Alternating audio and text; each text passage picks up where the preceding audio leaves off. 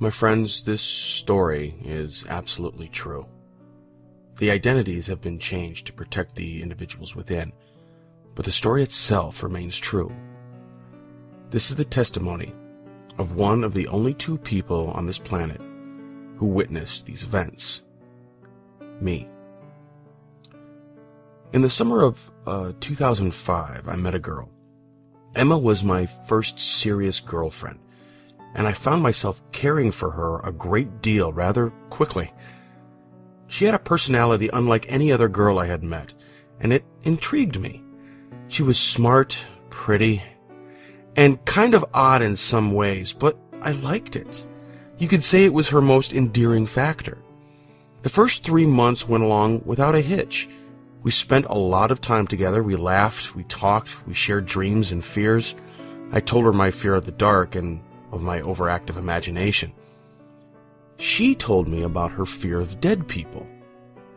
I kind of laughed when she first told me. It was kind of lame, I thought at the time. Just dead people? Certainly just dead people aren't so scary by themselves. We kind of had a laugh about it and continued hanging out with each other and just generally loving every single minute we had together. Things went on like this for 3 months, and I honestly could have not asked for anything more perfect. She was the girl I didn't even know I was waiting for, and I was the guy she had always wanted. About a month later, she called me on the phone, which was nothing new. We spent a lot of time talking on the phone. It was our favorite thing to do other than be physically near each other. She was telling me about her day at school. At her high school, she didn't really have a lot of friends, which I found hard to believe. She was having a bad day, and she was just glad to be at home and on the phone with me. I was glad to be on the phone with her, too. I wasn't having the greatest day myself. Around 6 p.m., we were watching the same show on TV while talking on the phone, something we did whenever I wasn't allowed to come over. Since she lived with her mother and her mother worked nights, I would come over after she left for work so we could actually spend time with each other. Her mother had just left, and Emma was talking to me about what had just happened on TV. Then the commercials stopped and the program resumed. After another 2 commercial breaks, I noticed neither of us had said anything for a while. So I made some stupid remark about the ridiculous commercial that was on at the moment. She didn't say anything. I called her name. She didn't answer. I called her name like 6 times before she acknowledged me. She just kind of grunted. I asked her if she was all right, and she said something. It was a sentence all right, but it was seemingly gibberish. At first, I thought she was just trying to freak me out or was playing some kind of elaborate joke. She was breathing heavily and erratically, and her words seemed difficult for her to form. She seemed very distant, and not at all like herself. I cannot remember exactly what she was saying at first. It was muffled and distorted. And there was this noise, a banging noise that the longer I listened, the louder it got. I eventually asked Emma what the noise was I was hearing.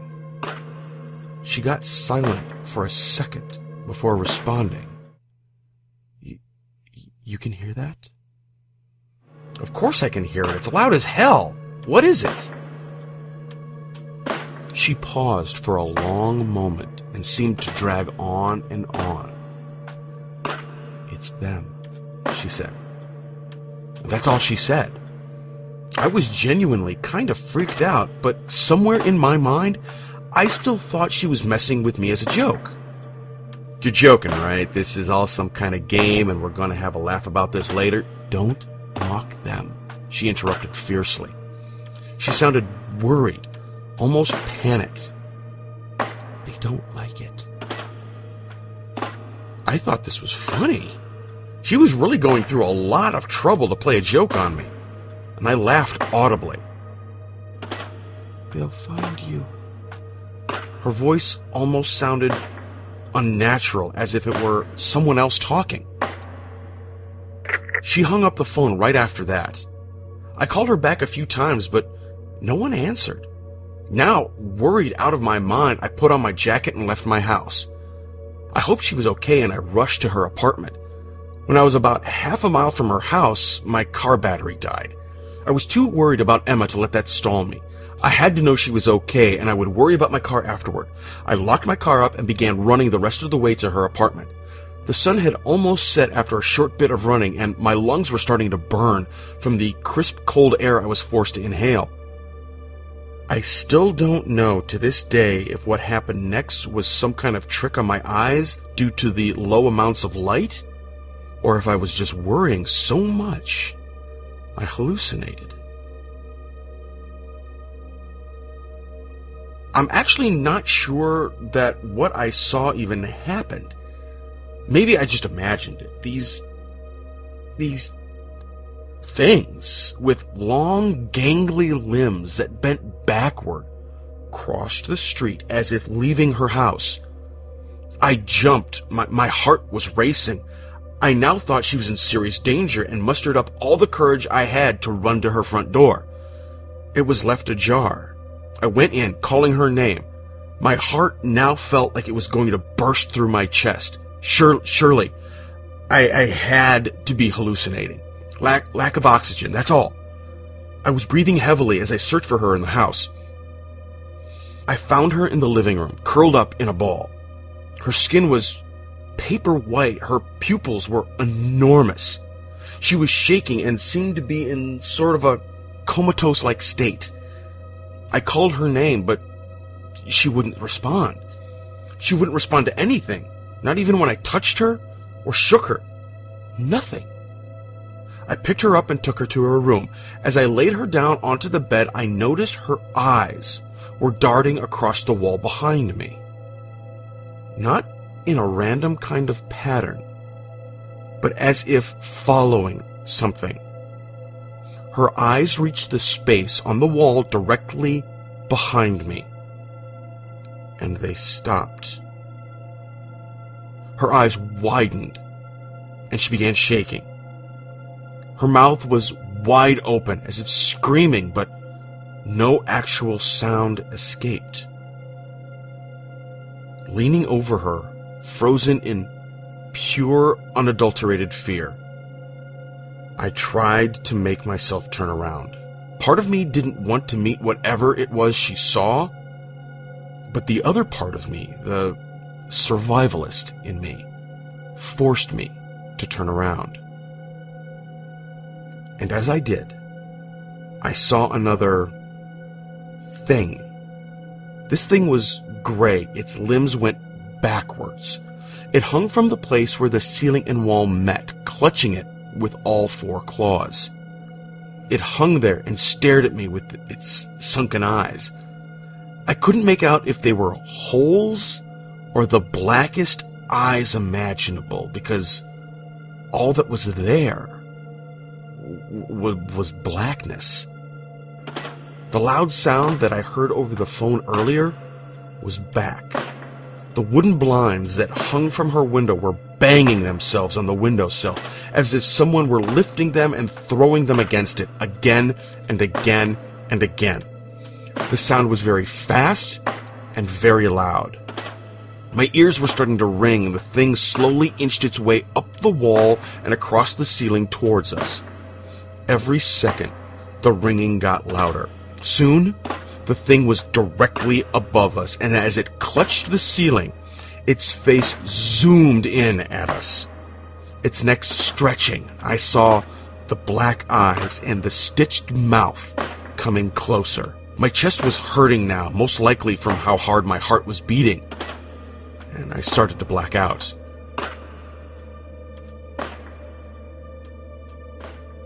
I don't remember what happened. I remember waking up next to Emma and seeing her there, still curled up, eyes still darting across the room.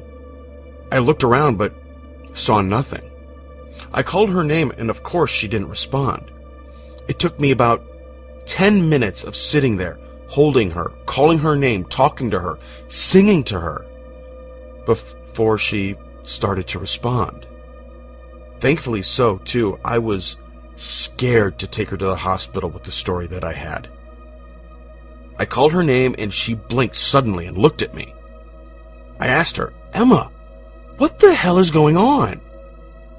She looked at me with genuine surprise. What are you talking about? When did you get here? She didn't remember a thing. She couldn't even explain where she got the marks on her arm. A week after that, I was at her house, and I decided to ask her about what had happened. I wanted some answers. She still didn't remember what had happened, but she did have something to say about it. She told me that her fear of dead people stemmed from the fact that she used to see what she thought were dead people. Sometimes she did still see things, but she learned over the years that they weren't dead people. She couldn't say what they were, but she explained how some would talk to her and others wouldn't. Some would stare at her and others would avoid her. Ultimately, some were nice and others were malevolent. She said that the face in her ceiling told her most of what she knows of them.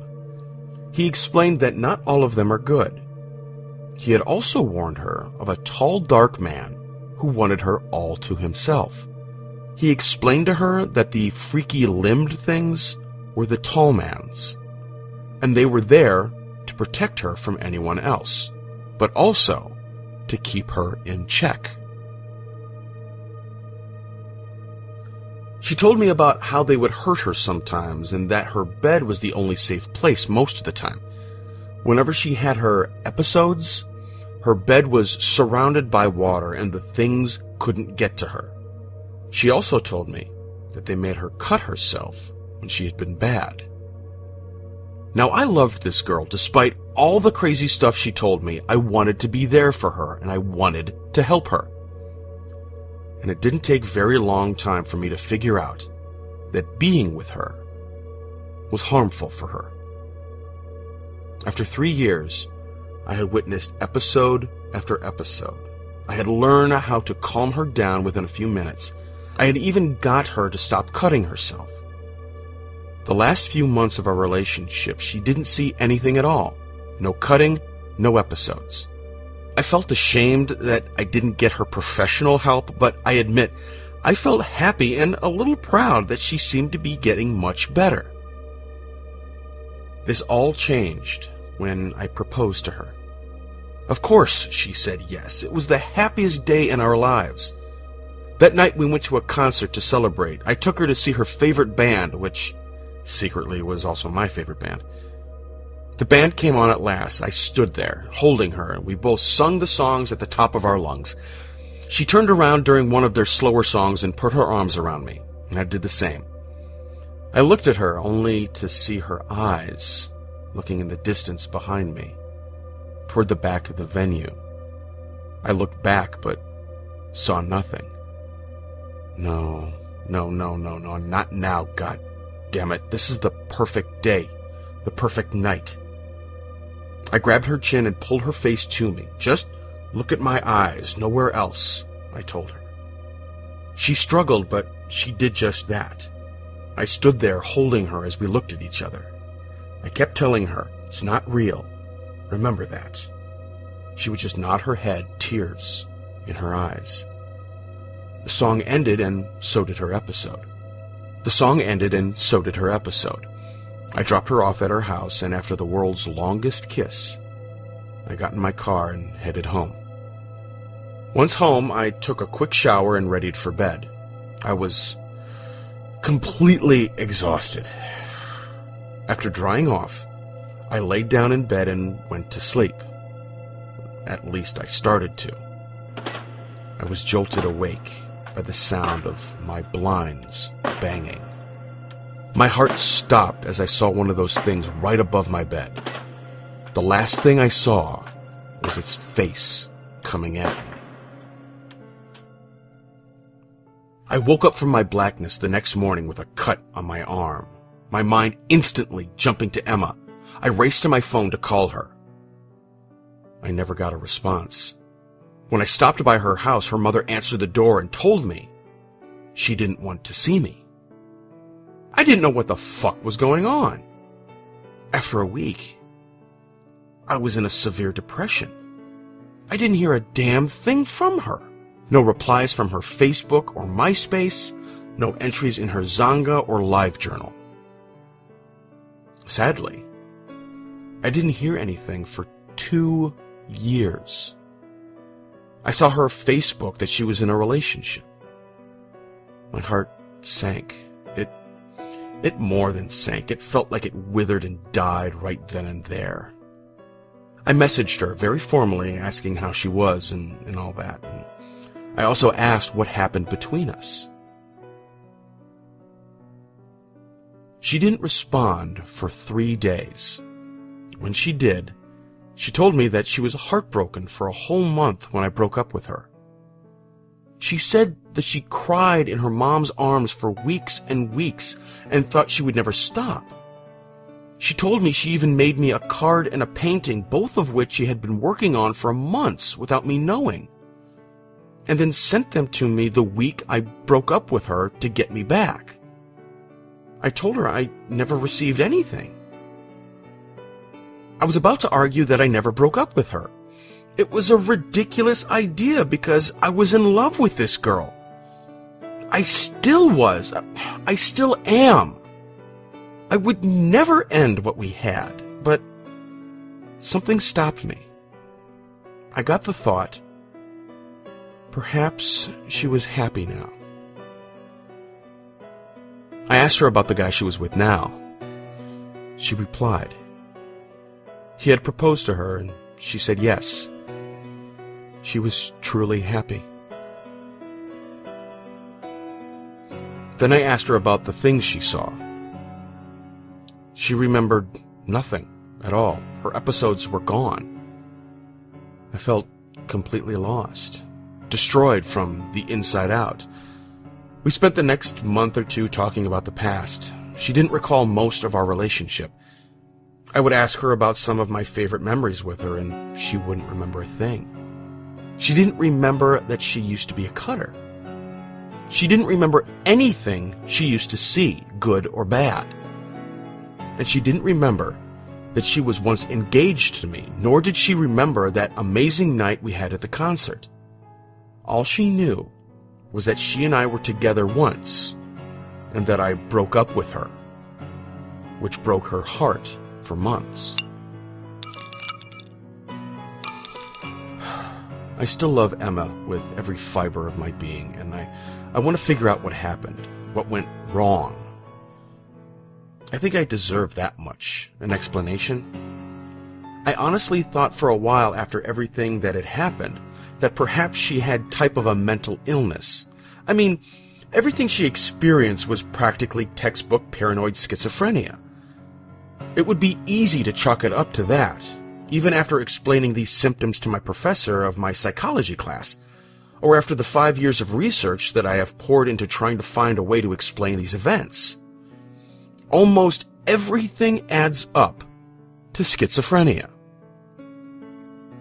Everything but one thing. I still can't figure out why I still see that figure on my ceiling some nights.